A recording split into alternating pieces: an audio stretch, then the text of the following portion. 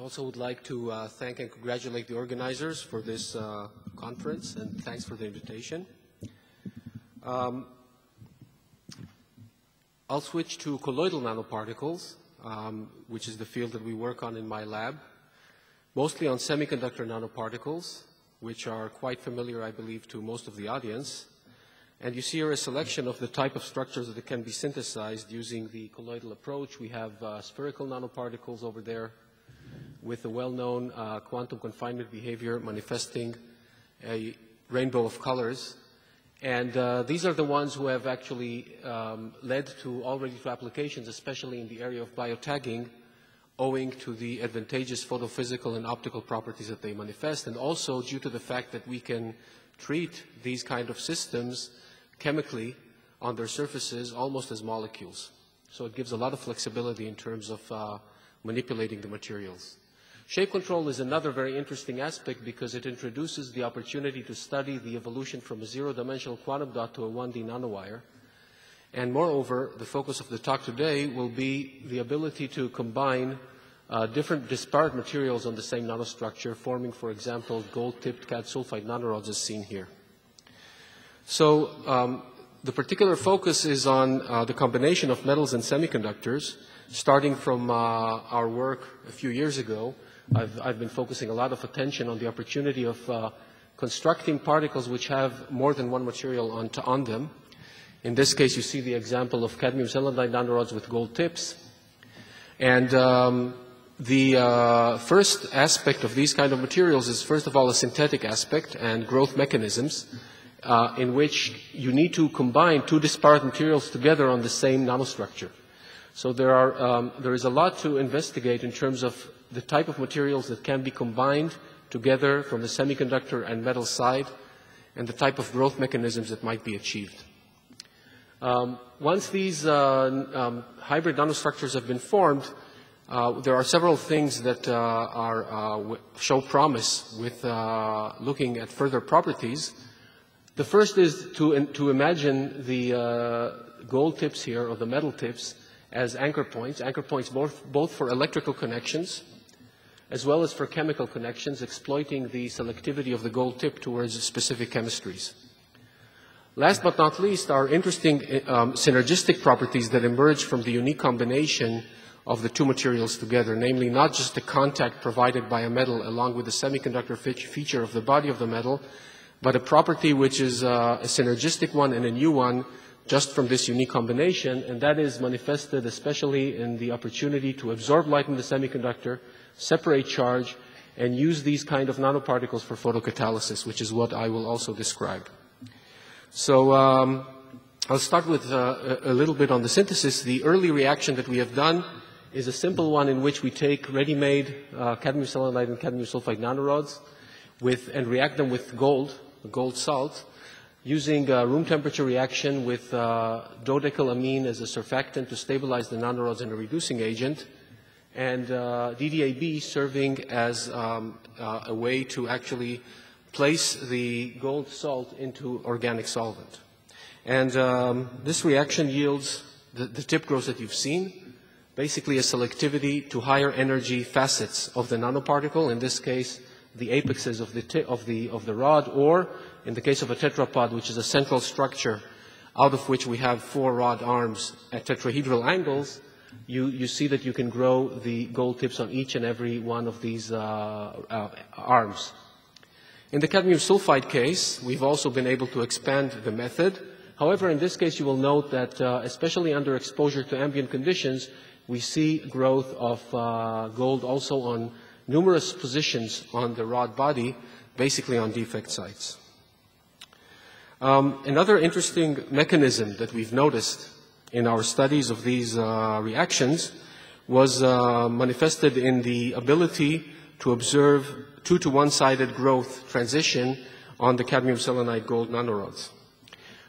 If you increase the concentration of gold in the reaction, you start off at the very early time, you can still catch a situation in which you have two large gold tips. But in fact, if you wait just a little bit longer, you will see that most of your sample is actually cadmium selenide rods with gold only on one side. This is the result of an inter-rod ripening effect, an electrochemical ripening process, in which one small rod gold island is oxidized, dissolves into the solution. The charge is actually traversing, probably on the surface, to the other side, where we have reduction and growth of a single gold tip, a large gold tip. And after this early ripening effect, you see that in solution, after 8 hours, this is still showing the one-sided gold-tipped cadmium selenide nanorod, which really shows that there is an intra-rod effect and not ripening between the rods, which would have led to some rods without any tips and a few with very large tips. Another way to actually control the growth, which is more recent from our work, is by adding illumination to the reaction. And this was especially necessary in the case of cadmium sulfide, where the thermal growth route mostly has led to the defect growth that I've noted earlier on. And in order to speed up the reaction so that we can achieve cleaner growth, we introduced above gap light, which actually generates electron hole pairs, which can be then used, the electrons can then be used for reduction of further gold. And what is seen here is that with the addition of light at high temperature, at 40 C, you actually can achieve growth of a single gold tip on one side, so it's an anisotropic particle is achieved. Still, there is defect growth here. You will, now, if we reduce the temperature, so this basically indicated that we have two growth mechanisms which are happening in parallel, a thermal route versus a light-induced route. We therefore decided to cool the reaction to lower temperature, 0 C, in which case we can mostly suppress the defect growth, while the laser-induced growth still yields quite a nice gold tip on one side with a very clean body of the rod. These kind of samples, as you see, also manifest the presence of this single gold tip very clearly in the absorbance spectrum. This is the onset of the absorption of the cad sulfide nanorod, which is somewhat confined because of the diameter. And when we actually illuminate, you see the addition of this plasmonic peak of the gold tip, which appears to grow very nicely in this case. To further understand the mechanism here, we've looked at the effect of surface ligands on the growth. As I mentioned, the original reaction of this dodecalamine, which actually shows at 0 degrees C the ability to suppress the defect growth. If you go to a longer amine, octadecalamine, even at room temperature, the defect growth will be suppressed. On the other hand, if we take a bulky tertiary amine, triactylamine, you see that we have defect growth even at low temperature, and in some cases actually two-sided growth. This is actually consistent with an earlier study of Worcester et al., which looked at the effect of surface ligands of these type of nanoparticles, in this case it was spherical nanoparticles, on the emission properties. And these authors have seen an interesting behavior, which is counter to what you would usually expect, namely, under cooling, for example, with octadecalamine on the surface, you see that the emission actually goes down. Usually when we cool, the non-radiative rates are actually suppressed, and you expect to see increased luminescence. But here, in this particular range between 300 Kelvin to 280 Kelvin, there was a decrease. And this was ascribed by them to a phase transition of the alkyl chains on the surface of the nanorod, or the nanoparticle in this case, which at higher temperature actually have more dynamical motion, which allows them to actually more effectively passivate surface traps and hence achieve higher emission. And when they're cooled down, they are in a frozen state, and therefore that yields to exposure of some traps for emission and reduction in the fluorescence. Now, this is actually, as you see here, dependent on the number of carbon chains, of carbons on the chain, of the alkyl chain, where the transition temperature increases over the range when you make the alkyl chain longer. So now if we go back to our work and use this kind of model, what basically happens is that with the longer amine, we are actually able to block the surface from access to the gold precursor, and that is consistent with the fluorescence results, such that we can suppress the defect growth even at higher temperatures. The bulky trioctylamine, which actually shows defect growth even at low temperature, is due to steric considerations, leaving a much more open surface area for reaction of the gold. What about the location of the gold tip? When you look at how shape control works in such a system of cadmium sulfide or cadmium selenide nanorods, these are hexagonal systems. And in these systems, you expose the 001 or 001 knots facet, which are the fast-growing facets with higher energy. And these are actually the ones which are also reactive towards the gold growth. As you see, we do note several cases. You can see straight-on growth in one case. You can see growth at an angle as well. This type of growth with light-induced reaction can be expanded to different types of cadmium sulfide-based nanorods. Longer nanorods, as you see here, nanorods which have a seed inside, such as cadmium selenide with a cad sulfide shell in a rod type, or zinc selenide with a cad sulfide shell as well. And in all these cases, we could identify the single tip growth on one side. And these are also useful to further investigate where does the gold tip grow in comparison with the location of the cadmium selenide seed.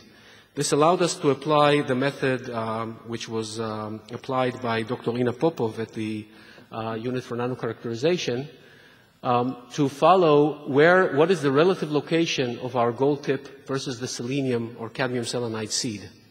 And as you see, we see a diversity of behaviors. This is an example where indeed the gold tip is far from the seed, which is what you might expect because that is the fastest growing facet. It can be also slanted in an angle. You see this case of a slanted angle, or it could also be close to the gold seed, but again at an angle. And basically in all these cases, you could assign the growth to taking place on surface facets which are rich with sulfur, which is what you might expect for the reaction between gold and sulfur, which would be the preferential interface when we grow gold on these cad sulfide nanorods. If we look more closely at trying to look at the interface between the gold and cad sulfide or cad selenide, we've identified that we do not have epitaxial growth in this case. You can see that by measuring the relative angles of the 002 planes versus the 111 planes on the gold. And this is, for example, the case of gold cad sulfide. So the distribution of those angles is quite random. The outlying distribution of a large frequency at a small angle is related to, let's call it an artifact of orientation of the particle to allow for identifying the lattice fringes. The fact that it's a non-heteropitaxial growth is perhaps not surprising considering the very large lattice mismatch between gold 111 and cad sulfide 002 or cad selenide on the order of 30%. And also the requirement for significant lattice distortion of the gold to enable this kind of epitaxial growth. However, we still think that the interface between the gold and the cad selenide or cad sulfide is covalent and ascribed to gold-sulfur or gold-selenide bonds. A case which is epitaxial was also demonstrated in a collaboration with a group of Caterina Sulantica and Bruno Chaudret in France. We have looked at cobalt growth on the tips of the cadmium selenide nanorods. This is a different reaction at higher temperature, at high temperatures. I will not go into the details.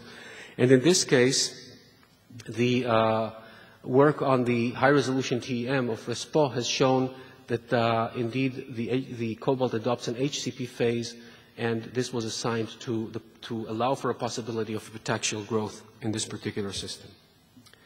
So I've gone over a few of the growth mechanisms, not all of them, focusing mostly on surface growth and ripening, leading to tip growth or one-sided growth.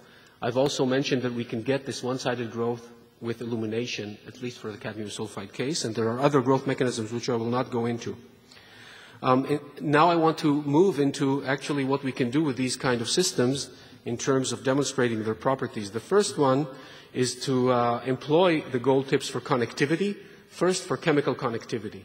In this work, we use the specificity of the gold tips towards reaction with the disulfide, with biotin disulfide, in order to functionalize the gold tips only, or preferentially, And we can play with the ratio between the biotin disulfide and the dumbbells to achieve relative higher percentage of dumbbells which have one biotin on their tip. And then adding Avidin at the right ratio, you can actually form preferentially dimers. And you can see these dimers over here. There is actually different angles because of the ligands that are binding here. The linkers that are binding are flexible. Another structure which was seen in small quantity in this case was this interesting flower-like arrangement, which is ascribed to the fact that Avidin is in fact a tetramer and therefore could allow for binding of more than one nanorod through the gold tips and resulting in these multiple linked flower-like shapes. The other attribute of these anchor points is the use of them for electrical connections. The early studies that we've done included using both conductance AFM over here or STM, work in collaboration with Oded Milot and his group, in which you clearly can see in these current imaging maps here and here the higher conductivity of the gold tips as compared to the body of the semiconductor. More recently, or since then, there has been a large effort both in my group and in Berkeley to actually connect nanorods to electrical circuits and show that the lateral conductance through the rod body is actually affected or controlled by the presence of the gold tips. In my group, we've been working on electron beam-induced deposition of tungsten leads, mostly on nanorods without gold tips. And this was wiring, which I will not go into, which has led to quite interesting results. But in Berkeley, they've actually compared the conductivity through cadmium selenide without the gold tips versus the one with the gold tips. And in this case, they've achieved a remarkable increase of 5 orders of magnitude in the conductance in the case where they had the gold tips on top.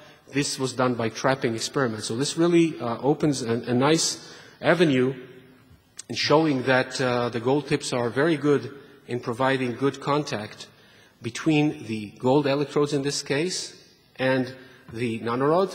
And this allows to achieve very dramatic increase in the conductance of the semiconductor part of the rod.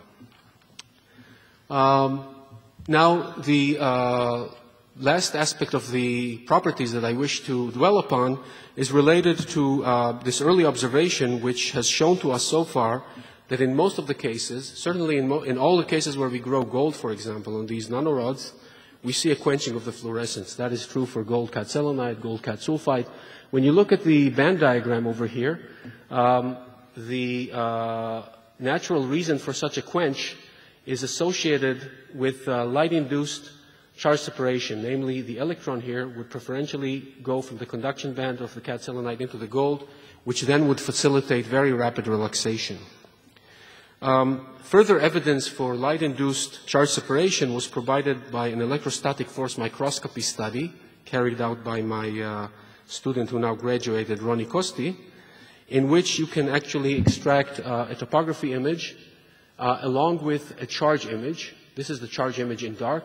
And when we illuminate the nanorods, we see significant increase of negative charging on each and every nanorod, each and every nanodumbbell. This is to be contrasted with the positive charging, mild positive charging observed for the cadmium selenide itself or for the gold particles themselves on their own. This was assigned to actually indicate charging effect related to charge separation followed by charge transfer to the substrate. So we have some retention of charge on the nanodumbbells, which is unique because of the semiconductor metal interface in these materials. And I do not have time to dwell into the details of the work here. Now, the observation of charge separation, light-induced charge separation at metal semiconductor interfaces has been achieved before, notably in oxide semiconductors. Zinc oxide or titanium dioxide. Titanium dioxide is the prototypical photocatalyst, obviously. And you can see the different works which we've collected here. The difference with our systems are, I would say, twofold. First, we have the opportunity to push the semiconductor well into the visible range in terms of its absorbance, which is a limitation in the oxide semiconductors, which are limited to UV absorbance, and hence are of limited utility when we talk about solar energy harvesting. Secondly, the degree of control that we have on the parameters of both the semiconductor and the metal deposition is really very high as compared to the older works. In fact, the holy grail of the field, I would say, would be to produce hydrogen via the photocatalytic water splitting, a problem that has been studied since almost over 35 years now. And again, primarily by titanium dioxide as the semiconductor which absorbs the light and then facilitates both oxidation reaction of water and at the same time reduction reaction to allow for evolution of hydrogen, which is in principle a clean fuel and a way to transform the solar energy into a chemical fuel. Where do we stand with this photocatalytic demonstrations or studies? First, we started off with using a model dye, methylene blue, which upon acceptance of 2 electrons, reduction by 2 electrons, is turning colorless.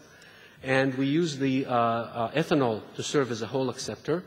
Generally, the nanodumbbell is irradiated, charge should be separated, allowing for reduction, and at the same time, a hole scavenger needs to take away the hole. So to this purpose, we can synthesize nanodumbbells also in water. Methylene blue and obviously water splitting are all in water. And this is an experiment which shows some photocatalytic function. Specifically, it's a pre-radiation experiment. Namely, we take a solution of the nanodumbbells. This is the absorbance of this methylene blue at 0 minutes. We mix it with a methylene blue. But before that, we actually irradiate the solution on its own right without oxygen inside. After this pre-radiation, we add the methylene blue, and at different times we see reduction of the methylene blue. You see that the reduction with the methylene blue is faster as compared to what we see just for a mixture of gold and cadmium selenide nanoparticles, which are not linked together chemically. This is basically the evidence that nanodumbbells retain the electrons, they store the electrons, and then they can reduce methylene blue later.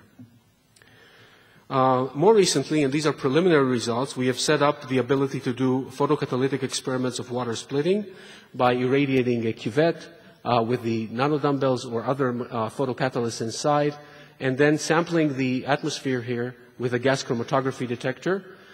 We, at this point, can only do half of the reaction. Namely, we can only reduce. We don't have the ability to oxidize. And the whole acceptor are polysulfides to serve as the balancing reaction for the reduction of the water. The system that I'll show you is one in which we have cadmium sulfide reacted with palladium, what we denote as palladium X, which is the structure is still under study, but it's probably palladium 4 sulfide. It's a high temperature reaction. You see that we can also here achieve growth that starts from the tips, and we can actually use these as photocatalysts. You see the hydrogen peak increasing, and the evolution was translated into a yield of 2.8% or so. And what I view with this is the ability to actually tune the parameters and understand what are the different properties that actually affect the yield. This is what we will do, or we are doing now. In any event, the control experiments have clearly shown that it is just this combination of cad sulfide and palladium that yields 3%, and the elements themselves, cad sulfide or palladium nanoparticles themselves, have negligible yield in hydrogen evolution. So I will summarize and actually just leave you with a thank you to the group and to the collaborations that, of the people who have actually done what I've shown you today. Thank you.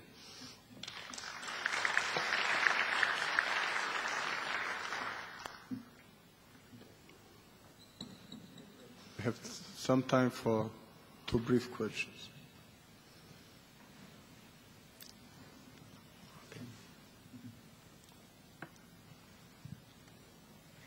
Okay, if not, let's thank Professor Banin again.